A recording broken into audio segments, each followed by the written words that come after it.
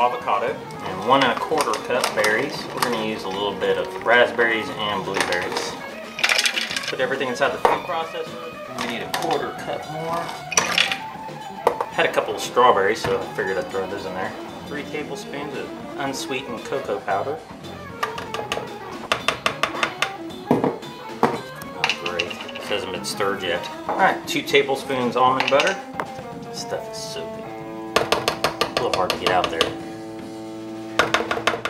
It may be easier to use a spoon and just eyeball it than use this kind of scooper. Alright, now we gotta put in 1 1/2 cups almond milk. Now there's a really cool recipe that I got out of the How Not to Die cookbook on how to make almond milk. Or if you want a recipe on how to make almond milk from scratch, check out Vegan Mike. He's got a couple of videos on making plant-based milks. They're really fun, the way he produces his videos, and educational.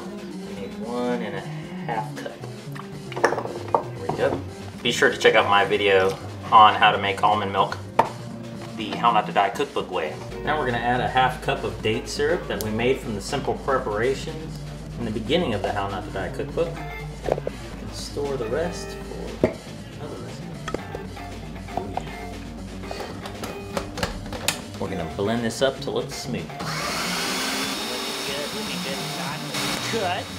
See, when I do this, not only do I make sure I'm getting all the little chunks out, so I'm gonna do a little. Next is 1/4 cup of chia seeds. Oh yeah.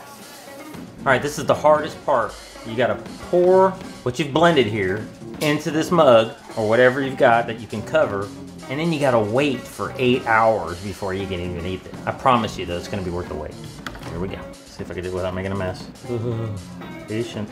So far so okay. Somehow it's making it all in there. I feel like it's destined to spill, but I'm sure there's a better way to do everything that I'm doing. Like I said, I'm not a cook, but we're learning. Look at that. Didn't miss one drop. Divinity. Veganivity. Alright.